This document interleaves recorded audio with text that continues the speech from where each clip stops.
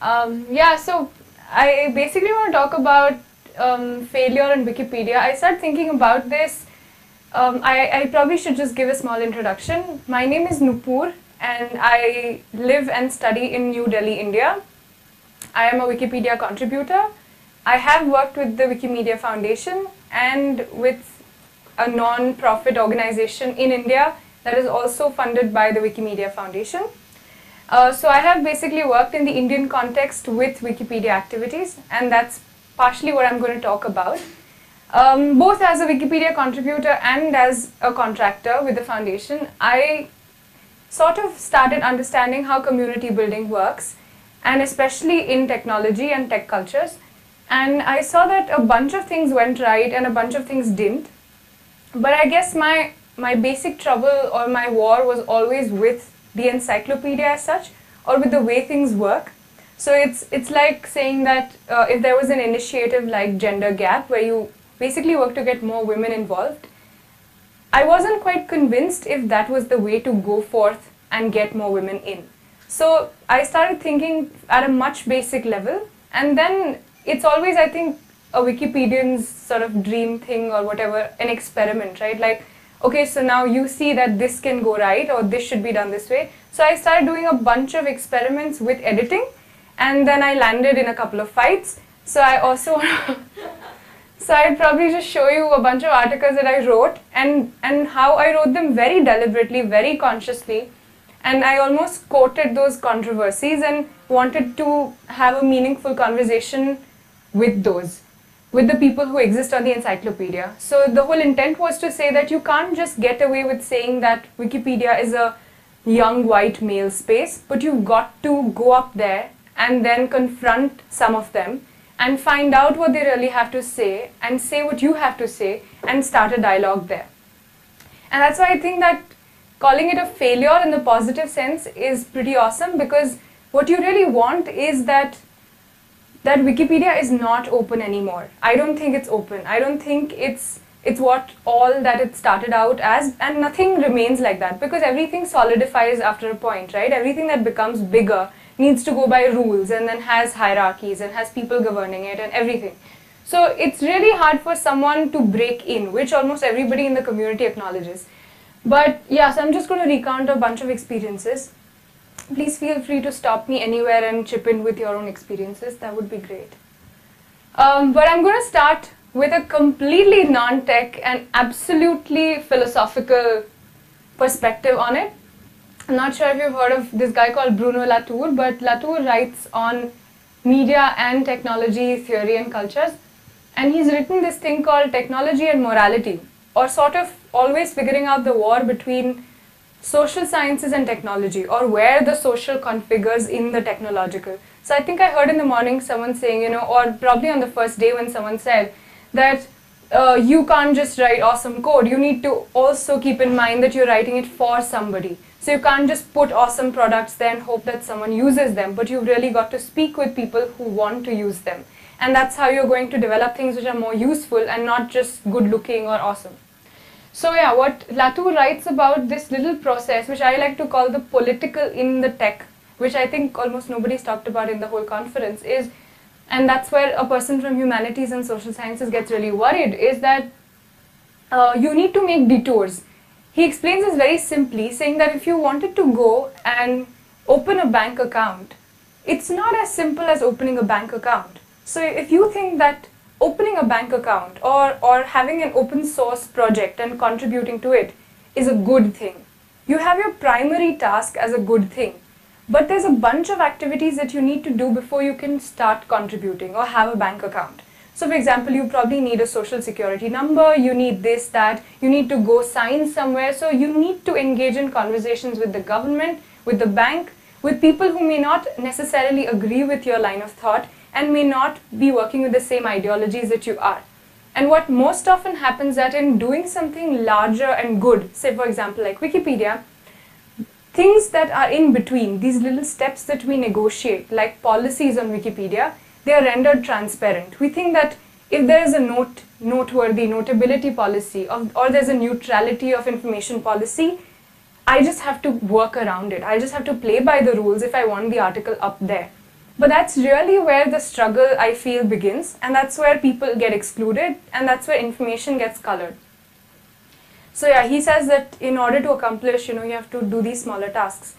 And what I've been doing through those experiments that I'll show in the end is really inserting this political, social and cultural back and feeling for myself or demonstrating to myself and people around me that Wikipedia is still very much alive and a place where people have dialogues as well. On the other hand, it's also to look at culture that is produced in conversation with the technological and how it becomes a flat world. So what happened is, I think recently when that whole American female author controversy came up, the categories, right? Yeah.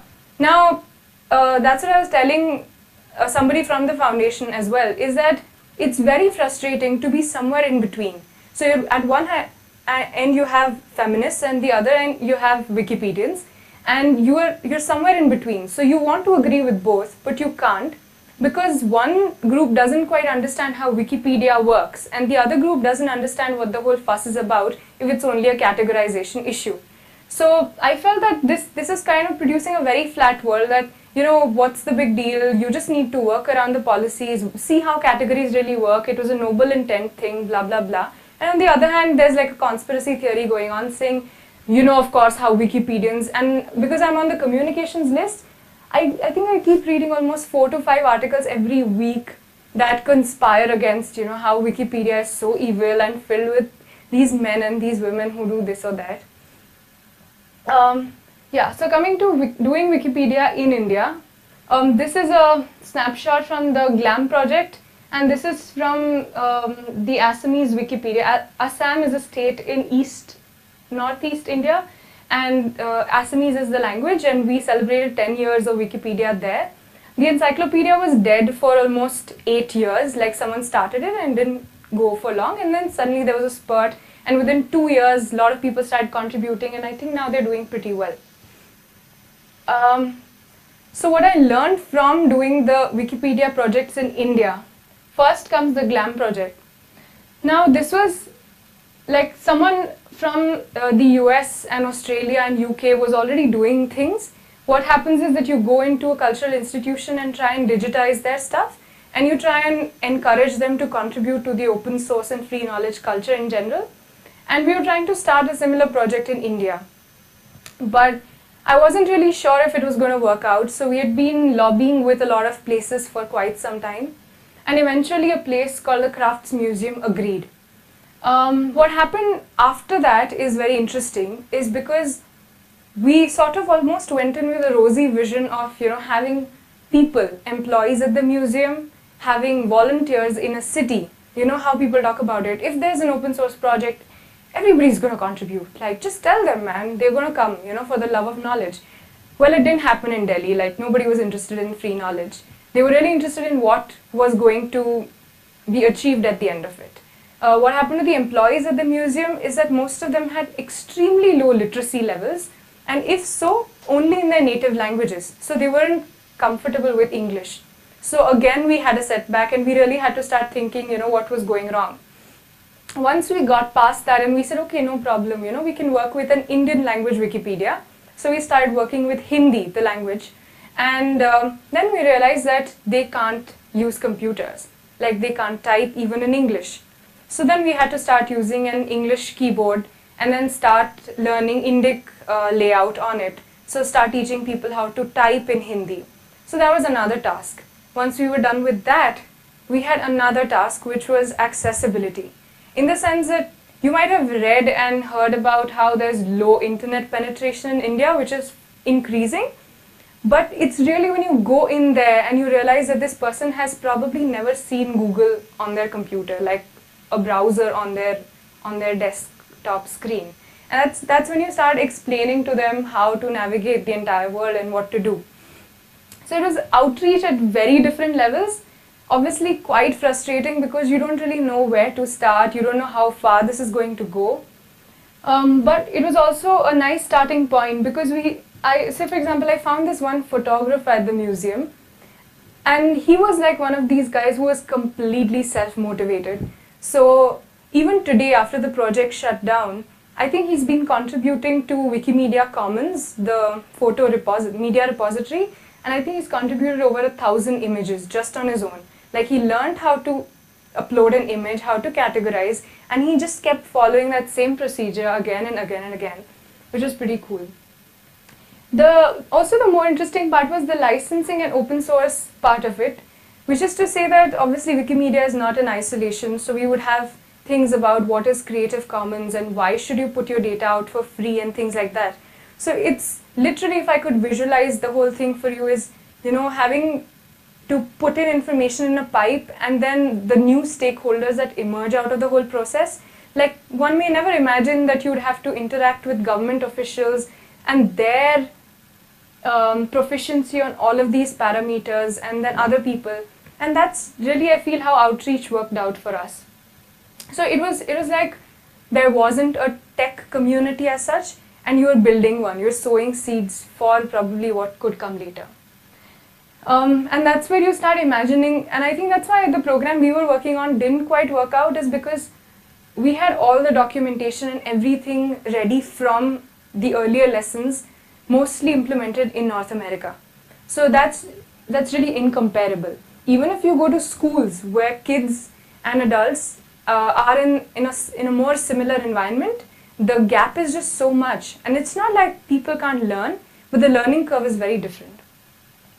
Another thing, I was exploring this at the Digital Media Learning Conference, is badges. I think Mozilla Foundation sponsors a badge-based learning program, so where students get badges for doing X number of activities. Personally, I find it very retarded. Yes? I'm assuming that you're talking about the Mozilla badges that are just digital, right? Yeah. Has Mozilla also gone into maybe physical instantiations of that as well? At the conference they did. They had a bunch of awards which are similar to badges, but I don't know if, although I think Ford Foundation or one of those, along with the MacArthur Foundation and Mozilla, together do administer physical badges to school students in the US.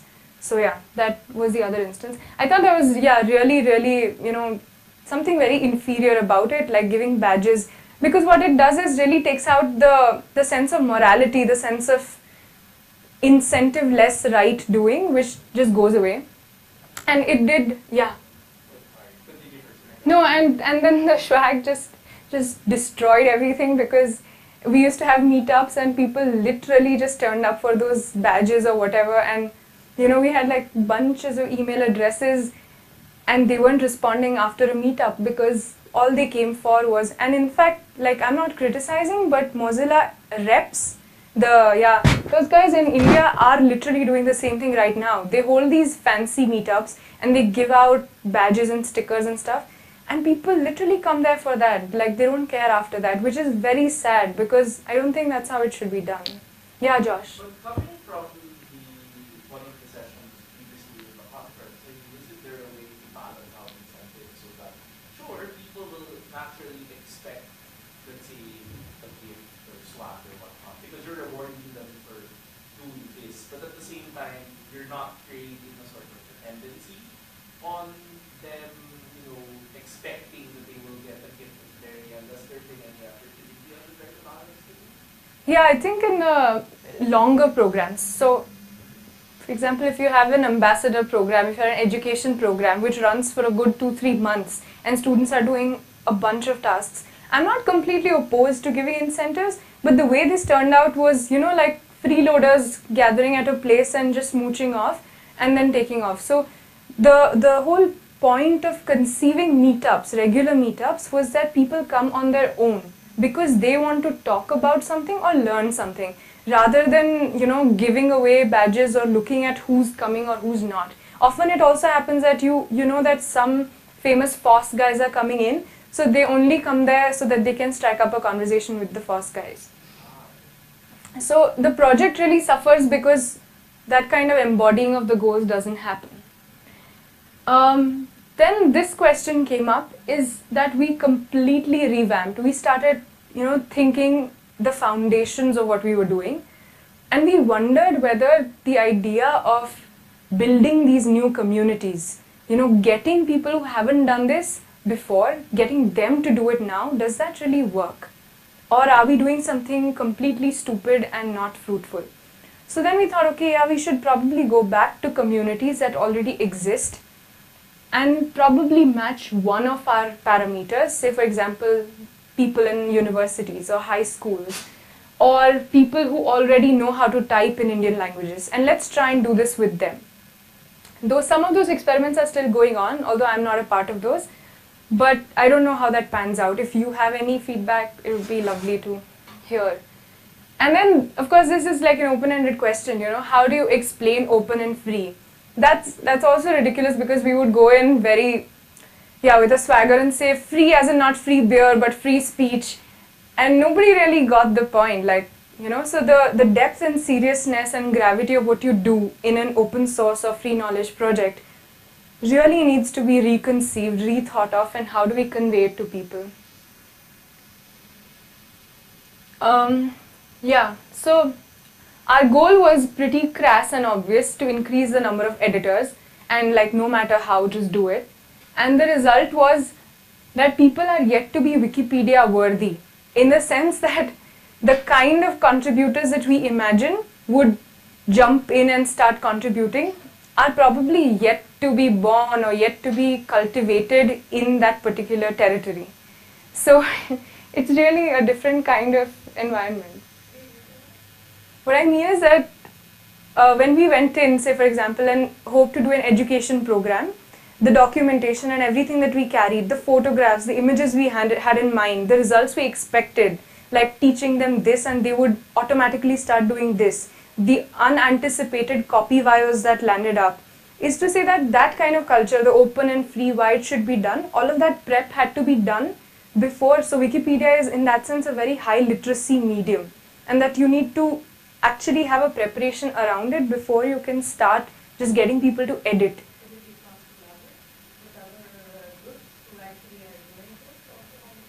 So I wasn't a part of the education program, but they did collaborate with the universities and train the teachers in advance. Exactly, yeah. That also brings us to how there's a huge gap between education and technology as such. So people who are in education are not necessarily oriented towards technology, and that too in open source. So probably that's the whole Wikipedia worthy, and that's why I put it in quotes saying that it's rather ironic. So then you should definitely check out this book called CPOV, Critical Point of View, which came out of this conference that we had in Bangalore, India, organized by the Institute of Network Cultures and CIS, and edited by Geert Lovink. In that there's an essay, there are wonderful essays by a lot of people who are in the Wikipedia community and outside. But there's this guy called Lawrence Liang, and he's also a theorist from India, and he's written this history of encyclopedias in pre-digital mediums. And not necessarily just encyclopedia, but all kinds of media, and how information used to travel through it and so on. And that's where he says that we imagine encyclopedias and we imagine who's going to use them, but it fundamentally changes when it comes to the digital medium because we don't know who our end consumer is. So even in terms of product design, I think it is a very important lesson that you get, because one really at some point starts limiting, starts thinking, and that's where the openness goes away, because you feel that everybody who doesn't fit or is not being productive in that sense is being destructive or is being an aberration. Can I ask you something? Who set those goals? That is, who said, they're not free, who are setting these goals? Are you setting these goals? No, we were just realizing, in the sense that we said that, okay, if we need 100 editors, so where are we going to go and get them? So we went to schools and universities, and then we charted out a process, like how are we going to prepare them to contribute and all of that. So at the end of that whole process, we expected 100 editors, and that didn't happen. Maybe even 10 didn't happen. So there was some serious gap there. And that is why I think failing is not at all a bad term. There is another theorist that you should definitely look up called Judith Halberstam. who's a queer theorist and talks about failure in a very productive sense, in the sense that it totally makes you reimagine, rethink what you're really trying to do and what your success measures are. Because once we set those success measures and goals, we just start measuring ourselves against those. And we completely forget the whole self-reflexive, critical thinking part of it. Because then we are in the process of convincing people, selling our product to them, and so on and so forth. And the whole part about gender gap or diversity and all of that becomes pretty much a marketing talk or a sham if you're just going to really put welcome banners and give out some swag or make some kind of concessions for people. That's not really how this is going to work. So what happened is that, in fact, I've seen this happen, and it has happened against me also, that people resent you if you get privileges. And it's pretty natural for anybody to resent you if you get privileges to be a part of a community. So it's really got to be on a level of equality. How? I'm still exploring, still figuring out. The balancing of the tech and the social is this pretty much worked for us, is that then we came out of our shell and started locating group interests, in the sense that if we found a cycling club, then we would try and figure out what interests them, what motivates them, and where could we figure out in their daily time, where could we fit in, rather than asking them to free up a weekend for us and then come in and learn something about Wikipedia and do whatever we ask them to. So I think that works pretty well if you try and go the other way around. Yeah, so now these are the three, I keep doing a lot of stuff, but these were particularly interesting to me. As a part of my editing adventures, is that I try and write about things that I feel will either be contested on Wikipedia or will never appear on Wikipedia if someone doesn't have the bright idea to put them there. And definitely peak at a certain level in viewership, readership on other platforms. So for example, the first one is, there is this, it's pretty normal for someone to have an article on a pizza joint in the US, in a city or on a street or something somewhere. But this particular pizza joint called Jasuben Pizza is in a city of India called Ahmedabad. What happened is that the chief minister of this state, he went to a summit and delivered a speech. And he started giving examples of women entrepreneurs. And he suddenly just quoted this lady and her business, and he said, oh, look at her, she's done so much fabulous work. Now, if you think about it socially, it's so fascinating that the same media that can generate so much noise and be oppressive, in a matter of, I guess, like an hour or two, generated like Huffington Post articles on this particular pizza joint. So you had the origin, date, place, everything, its owner's name, which even the local, city directories or anything did not have. And I thought this was a fabulous moment to actually go and put this on a global encyclopedia and see what happens. So I played by the rules, I got the references, I sourced the article well, and a lot of people contributed. You can go look up on Wikipedia. I haven't put the top page screenshot here. But what happened is that after a while someone nominated it for deletion, saying, of course this is not noteworthy. And it's interesting how it all panned out. And I also had my little ranting moment there where I said, of course you think it's not noteworthy, blah, blah, blah. But yeah, so that was fascinating. And then you look at how many people are viewing the page and all of that, right? So that was one experiment. And I think it's brilliant that such moments of news, media, social, political history can actually help you leverage and put certain things that would never appear. Yeah. Fascinating. And my question is, first of all, do you also believe this page should be on Wikipedia? I think I do. Yeah, yeah. So then, but it sounds like you lost the argument from the page as well. Sorry? Is the page still there? Or It is. Oh, okay. Yeah. So that's why I wanted to see how it pans out, and I knew that because the references are there and it's noteworthy enough, it shouldn't go. Yeah. Okay. The second one is writing about sexual assault. Now, because I'm a cinema student and I used to work on on camp and horror and cult cinema. I have particular interest in, say, exploitation cinema or, B grade and C grade movies in general. So I'm also interested in the subcultures that follow around it. So I've been, say for example, I've been writing articles on sex scandals that happen in India. And that too again with referenced and sourced material and everything. Just, yeah, like national level sex scandals. But I was surprised that they didn't, these are part of your growing up and folklore, but they sort of never appear here. And then I would have to dig up archives of newspapers. And it's kind of interesting that I think before 2005, even big newspapers don't have good archives or anything, so you wouldn't find most of the articles. Online? Yeah, online. So were you going to their offices to look for their print archives? I was working with the Times of India, so I sort of knew how they would file things, and I think they also keep a hard copy of stuff. So I knew that I could eventually, but the thing is, it appears on a Google search, but the article doesn't exist. Yeah, so that was the problem. Yeah, there wasn't a cache link for every article. And sometimes the Internet Archive doesn't necessarily have it either. Yeah, it didn't. It just simply didn't. It's the case in a lot of countries, right? Where the newspaper archives don't really exist prior to the late 2000s, but all the newspapers Yeah, started going online. going online, exactly. So anyway, but this one was more out of good faith in the sense that I thought, what happened is that Guwahati is a city in Assam, the northeastern state, and a bunch of media professionals and other people orchestrated a gang molestation incident on a girl on a very busy street, like one of the main streets of Guwahati.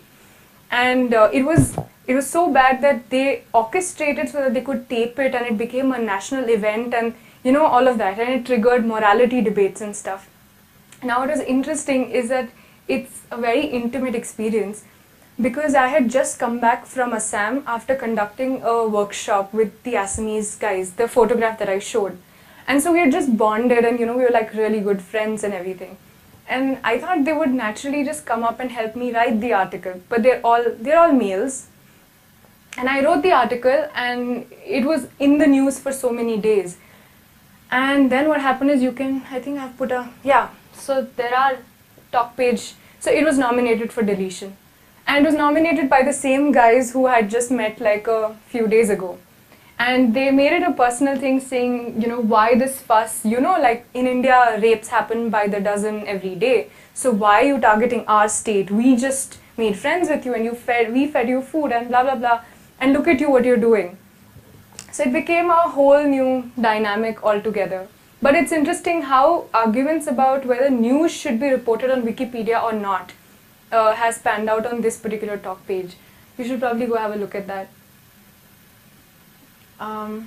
The page is still there? It is. So then somebody who is completely not in our context came in and said, she's played by the rules, the stuff exists, there's references and sources, and we think it's noteworthy enough. It's also getting hits, so yeah, it exists.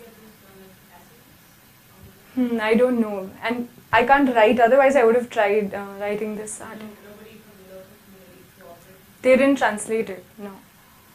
There's no wiki link to Assamese on that article? I think not. I doubt it. No. Yeah. Okay, and the third one, this is rather hilarious, and I mean, because now I'm in my PhD, I'm working on religious television programming in India. So I'm just really looking out at all the crazy religious channels that have surfaced with all these god men. So they're not religious figures, but they're more spiritual, and they give out sermons, and it's like God TV but more colorful. So yeah, and they're implicated in a bunch of things. Like this guy, his name is Nirmal Baba. You can look up. Like this is like my baby. Okay, so I made this article and I've been defending it for over 8 months now. Somebody blanks it out every month.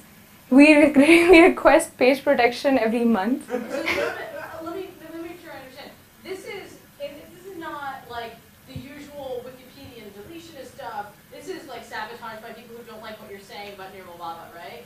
That and so now then I went and dug up, so they have a lot of sock puppets, I reported those. But then there are also these guys who maintain the Hinduism portal. and who have this little inclination towards how it should be written and how it should be kept. So they thought that just because he sprang to limelight at one moment because of a controversy doesn't mean that his article should have a big section on that. So now they've been trying to delete that allegation and fraud section all the time. But I noticed that the tactic of flanking articles because they're controversial is a practice that's not only exclusive to the English Wikipedia, but the Tagalog it happens quite often. You know, although mostly by IP addresses, in this case the flanking seems to have come from editors of Wikipedia. Yeah, with red links mostly. So yeah, so that was interesting because I thought, let me just, again, you know, there was at least 10 to 12 articles coming up on the internet about him once he got into a controversy. What he did was he had embezzled funds from people and so on and so forth. So then it was very interesting to see how people who I'd never imagined would find the internet or would find him here were coming in and editing. So there were his devotees, right? This is how we get people to edit? Yes, exactly. This is our editor outreach? I'm guessing. Controversies, that's our editor outreach? Looks like.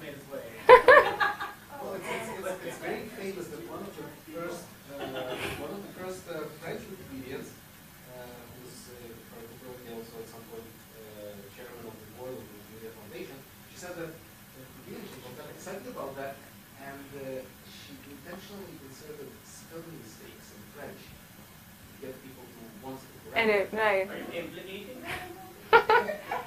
She has said this publicly. No, she Okay. said it herself. Right. She said it herself.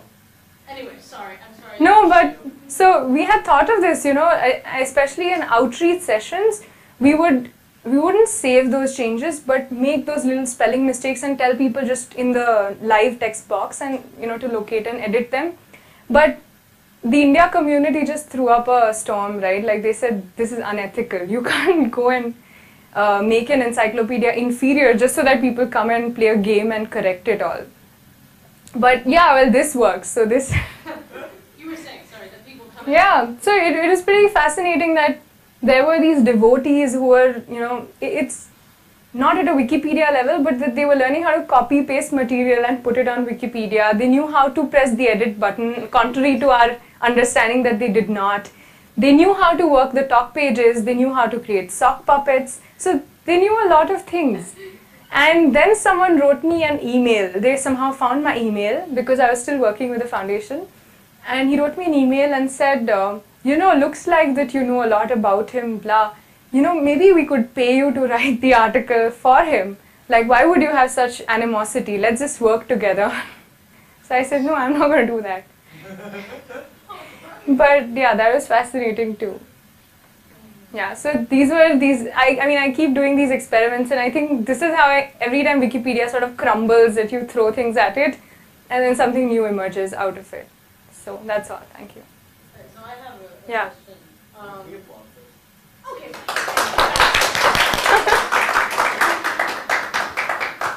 Sorry. I didn't want people to wait with just their hands like this. Okay, so you've talked a little bit about if we're actually going to be welcoming to a really broad variety of people, you know, this artifact that we have was made and has gelled and solidified into something that it is because partly of the people and the behavior and the culture and the values that are most predominant in it now. Mm-hmm. And we need to accept the fact that, like you said, I love what you said, we can't just hang welcome banners on something that is inherently inimical Yeah. to the behaviors, the values, the lifestyles, the perspectives of the people we're trying to bring in. Mm-hmm. They'll just go right back out again. Yeah. Are there fundamental changes that you would advocate, not just in like the content of one of the Wikipedias, but in the structure of either the the technical structure, the socio-technical structure, know, that like you feel like from your perspective are things that really need changing in order to be more welcoming? Yeah, I mean, definitely. See, one thing that I thought was that when we were really stuck in the middle of that jam, right, where we thought there was no internet, there's no English-speaking people and all of that, I thought that maybe as like such a big entity like the Wikimedia Foundation or even the movement can actually just withdraw and say we don't have the pressure to get contributors, right? That's not what we're supposed to do in a place like this. maybe we should just really be investing in getting people to learn how to type in Indian languages, something that seems unrelated but is a long task, long-term activity. And so then it becomes like a Gates Foundation or something which is investing in larger long-term goals. So that could be one. And I'm sure there are a lot of partners who would love to work on something like that. And the second thing that hit me, I mean, I wasn't even saying this part about it not being open until we had a meeting where we had some members from the India chapter, and we were constantly trying to say, okay, so you have issues and you want us to work in a particular way, etc., etc.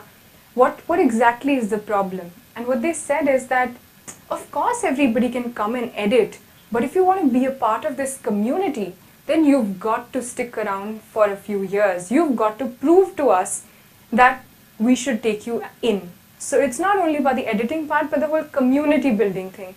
That I still haven't figured out how one gets accepted and whether that's a good thing necessarily. Yeah, so. Acceptance with their varies from culture to culture. I mean, the barriers for being accepted is part of the community. Very, let's say, I'm sure it's going to be different in India, the US, the Philippines, China, so on and so forth.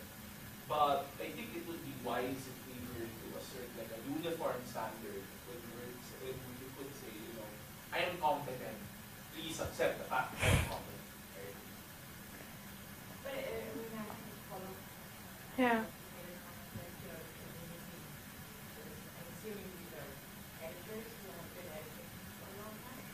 Not necessarily. Some of them, in fact, don't even have more than 100 edits, but they were more welcome than I was, despite me editing, say, 300, 400 edits.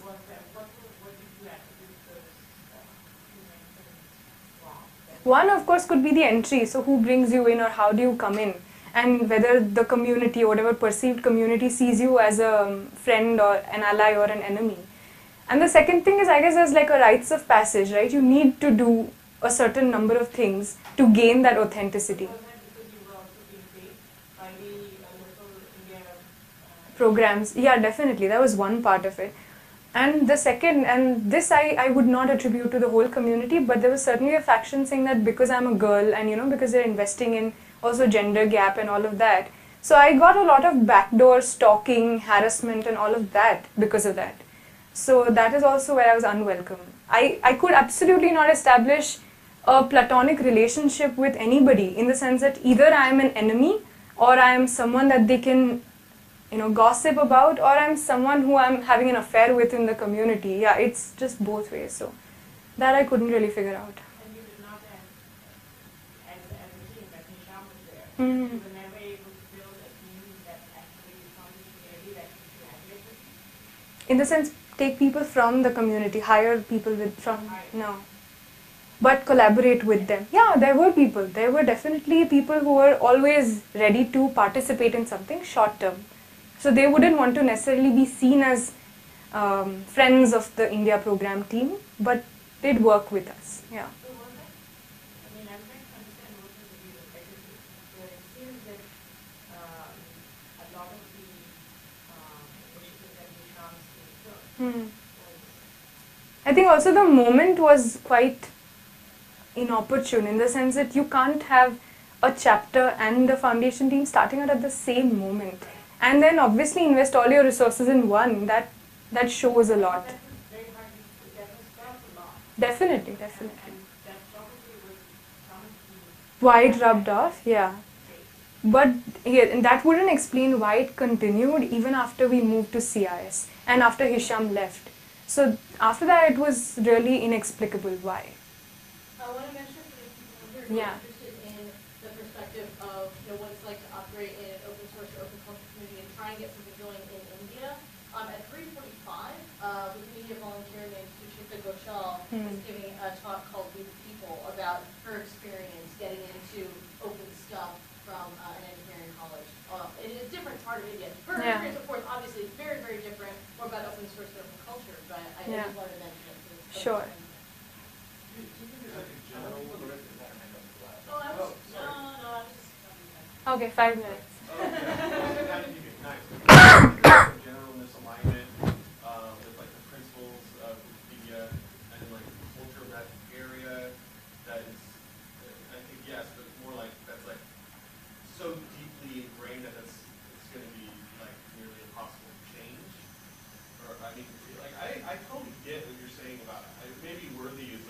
maybe the wrong words. Mhm.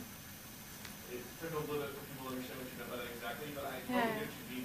Maybe it's like they're not prepared. They're Yeah. not ready for that opportunity. Yeah. Because they don't value the same things. They don't realize what a great opportunity is to be involved with that. But I mean, do you think that's a local cultural thing, and how changeable is that? Yeah, how much of this is just dependencies to install, and like typing in Indic languages? Yeah. And how much of it is really super fundamental? Yeah. Yeah, that's true because there's someone, right? There's Achal Prabhala. He did that experiment with oral citations. I don't really know what happened about that, but there's some documentation on Meta. I think you can look it up. What the problem really is that when we, especially in India, this local culture thing becomes very complicated because if you're addressing urban masses, you're talking in English, but you're not necessarily talking the same culture. So the language is something and what they speak at home and practice in real life is something very different and derived from more of an oral culture pattern. So I think the approach towards knowledge is also very different, and that's where also this whole mismatch, I think that was quite complex. Sure. I have been involved in what has happened. Yeah. It actually was not the right approach from the foundation side in terms of just, setting up the chapter and the foundation initiative at the same time. Yeah, This is the wrong approach. definitely. And it has nothing to do with from that point. No. I think that I work in sort of manufacturing, and I think about this stuff a lot. And Americans, Western Europeans, we're like obsessed with this, like, let's capture everything, record our history, and Yeah. statues of knowledge to ourselves. Dude, we make statues. Yeah. Have you not been? Okay. Listen to everything I'm saying. Sorry. My point is, and I don't really know much about Indian culture. I know that there's a lot of differences between that kind of Western European and American concept, and there's a lot of other people with different views. And I think Wikipedia is a value to those people, whether they No, but the problem is that it's not even that they don't see value. It's just two different knowledge structures completely. So when you then take something from a particular culture, from the US, and try and implement it, which actually is what they did exactly, That's why I was wondering whether you should actually set up a community, because that really is like an artificial community, because with open source communities, it's supposed to be organic, right? Like people come together and you don't know when it formed. But here it was literally like setting one up. So does that really work? It probably doesn't.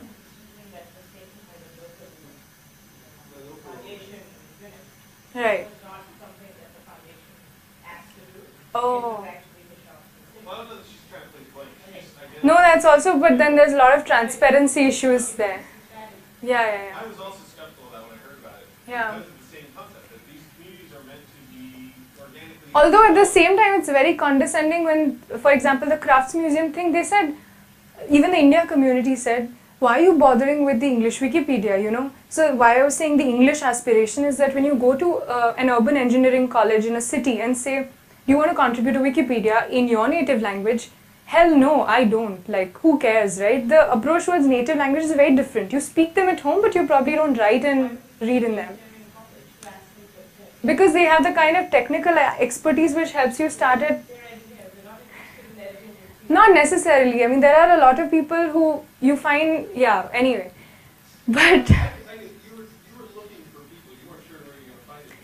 And it's not that we exclusively went there, but whenever we did land up in any city college, the first thing is that my comfort level is in English. So why are you asking me to go somewhere else and work that whole journey and come back? So, and then when this whole thing happened, that they said, take your Crafts Museum project to the Hindi Wikipedia, Nobody notices, nobody will put your article down, nobody will delete it. So that's another channel. Like if you say I'm going to build my own knowledge structure, you're caught with a bunch of underprivileged, rules and policies and people. Yeah. Along those lines, you said something about how, like, 20, 25 minutes ago, you talked about how whenever you get some privilege or representation or some positive affirmation about the community view, other people will not then get quite the way you do. Yeah. Right. Resentful, yeah. And I mean, that my initial reaction to that is that's probably excellent. Everyone can probably be envious of everyone else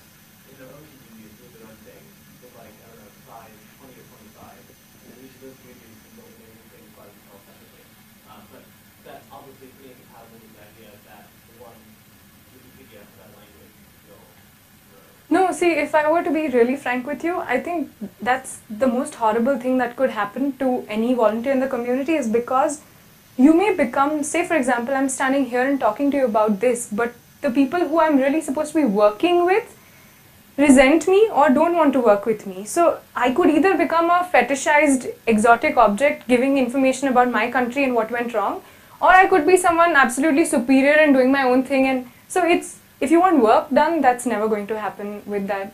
Yeah. Part of how I feel though is that in open source software, it's often possible to get a lot done in a 1 and 25 person team, where you can build an artifact that can interact with other people with those artifacts in the open source software. But then we don't, in that sense, there isn't really an open source community. There's one open source community for Fire. Also in that sense, I think Wikipedia differs from other projects is that because it has a lot of the human component. So it does involve a lot of the social and the cultural, and you won't even probably have tech changes done until your community agrees to them. And there's no such thing as single player Wikipedia. Yeah. No, there is. Why? I've seen there is a Wikipedia in the Philippines, Ilocano Wikipedia. Okay. And the only contributor is a very active contributor. We don't even know who he is, and he's the only one who edits it. You see, the edit history, it's only him. Him. What is evolution? No. Because that Okay. he doesn't have admin powers. I just had one last comment to make, is because you started this, is how I really thought that, you know, moving out from cinema and going towards this was going to let me do my own thing, like being an introvert or, you know, working on my own, but it really turned out exactly the opposite way, the whole collaborative way. So yeah. Thanks, Siri.